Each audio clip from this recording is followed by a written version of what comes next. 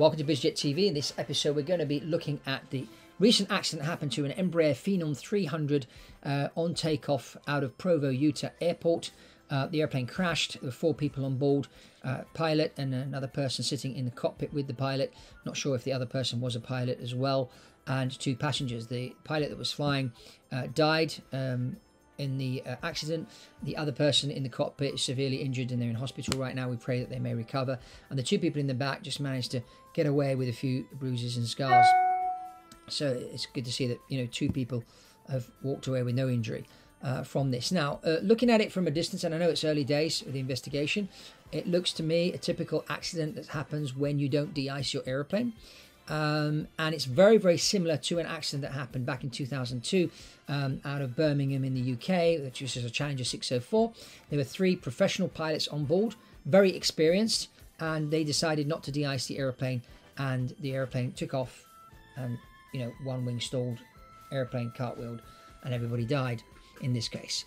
So looking at a distance, this is my read on it, but it could also be that the pilot had a heart attack on takeoff, and maybe there was a bit of turbulence on takeoff, and consequently the pilot just after liftoff at 10 feet. So if he had a heart attack and maybe went like that on the controls, and the airplane was like that, you know, depending on how he fell on the controls, that could have been the cause as well. Now, we won't know until they do an autopsy on the body, and maybe manage to speak to the other pilot that was sitting next to him. If this was the case, then we'll find out if they de-iced or not.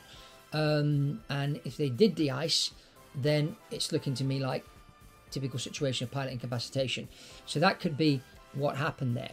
Now, I am hearing news, which is a very, very worrying news, that the new trend now with pilot owners in wintertime is to park their airplane in a nice heated hangar. And then what they do is they switch the engines on in the heated hangar, and they taxi out of the hangar onto the runway and take off. They think that by doing this, they're going to avoid ice. Well, let me just wake you up here, because it only takes a few minutes for ice to accumulate on a wing, and, you know, and it's important to understand that you only need enough ice, just like a grain of salt, and that sometimes you can't even see during a visual inspection. So you're doing your visual inspection, and sometimes you can see the frost and the ice, the snow, whatever, on your wing. But sometimes it's so, you know, like a grain of salt, you can't see it. So you've got to look at the weather conditions, and you've got to say to yourself, you know what, let's just de-ice the airplane to be safe. And you should always do that in weather conditions like the weather report from Provo, Utah.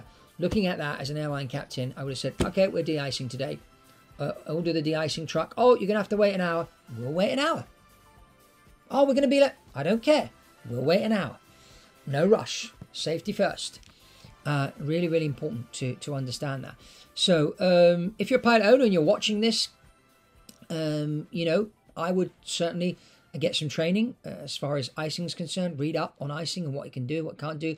Maybe fly some simulator details where you do some try and take off with your airplane with some ice on the wings, just to, and maybe ice on the tail, and or on one wing, on the other wing, and just see how the airplane behaves. Experience that in the simulator. Crash the airplane in the simulator because of ice, and that will stick with you, and you'll understand the importance of de-icing. That's certainly something that I would do if I were a pilot owner. I mean, I remember sitting in ground school one day with one of the airlines I worked for, and they were showing us video after video about, you know, ice and that, because we were going into winter operations, and we did a lot of flights up to Sweden and Norway and Finland.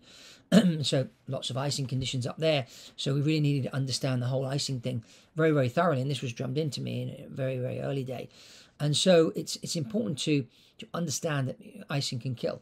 Now, the gentleman that was flying the Phenom 300 that just crashed in Provo, Utah, I actually met him 27 years ago. I had an hour and a half meeting with him. He was a very successful network marketer, made lots of money, millions and millions of dollars in the network marketing industry. And I had a meeting with him. I was living in Milan, Italy at the time. And because of my success in network marketing, there's me and other 10, 12 people in the meeting. And they were talking about Nuskin, which is the company he worked with, and the opportunity there. So I found him very professional, competent, knew what he was doing, and since then he's built, you know, a very large business, invested a lot in commercial real estate and that. He also had an airline transport pilot's license, And I know he'd been flying jets for over 10 years, and this is not his first jet that he owned. So he obviously had been training and that. So I don't know if the airplane was de-iced or not.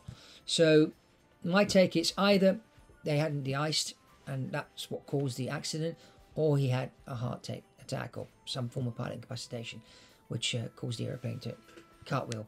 It's one of those two. That's my take. So what's your take on this accident that happened in Provo, Utah? Let's get the comments going below. If you enjoyed this video, please give me a super thanks. And if you haven't subscribed to BizJet TV, subscribe to this channel. And then check this other video out here about the rise of the light jets, which is a new trend in the market. It's happening right now. I even talked about it in my other video about my predictions for 2023 of the private jet market. And that's all from Fabrizio Poli on BizJet TV, and I'll see you in the next one.